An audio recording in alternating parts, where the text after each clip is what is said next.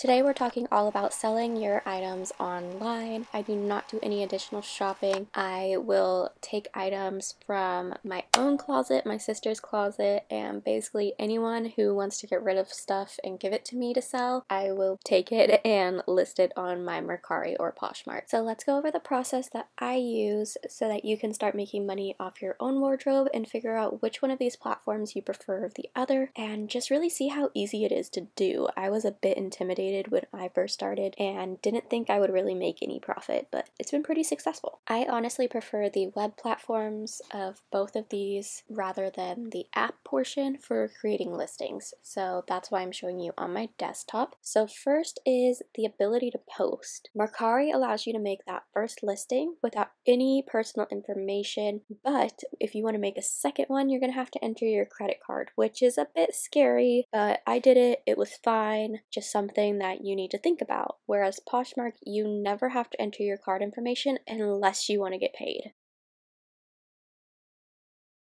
Alright, so now we go to Poshmark and you're going to click on Sell on Poshmark. Then you're going to drag over your pictures. You can drag up to 16 photos and even video content. I sold a hairdryer and I showcased that it actually worked, where you can show like the flowiness of an outfit and different things like that. After I upload my photo, I like to open up a new browser and look for comps on both Mercari, Poshmark, and see how much the item was original unless you already have the tags that will tell you. I always like to check the ones that I've actually sold because you can ask anything you want, but it doesn't mean it's necessarily going to sell for that price. I also take this time to look at people's descriptions and categories and see what was successful as far as their tags. Category, if you're selling more than one of this item, you can even do that. List the brand, the colors, add some style tags, and then the pricing. Each of these is going to ask for the original price as well as your listing price, if you're willing to give a shipping discount, and different things like that. Now on to Mercari. It has a similar platform. You just drag and drop the photos. This one you can only use up to 12. No videos. It's pretty similar. You have the tags, your categories. If the item has tags, you list it here, the colors, etc. Posting is a tie. I do like Mercari's draft feature where you can leave an item in your draft, come back to it later, and then post it to create more frequently posted listings, whereas Poshmark, you can create a listing, place it not for sale, but it is going to be public, so it's going to be seen that same exact day rather than creating listings that will kind of trickle in daily. It's just going to be all there. Next is shipping. Shipping is a big thing. When I purchase something, I want free shipping. I never put free shipping on my listings, but it is something you need to consider because Mercari goes by per pound, so you need to weigh your item with the packaging, do the length, all of that if you need to, or you can make an estimate. So you need to really look at the item and be like, okay, are people really willing to pay extra shipping for this item or not?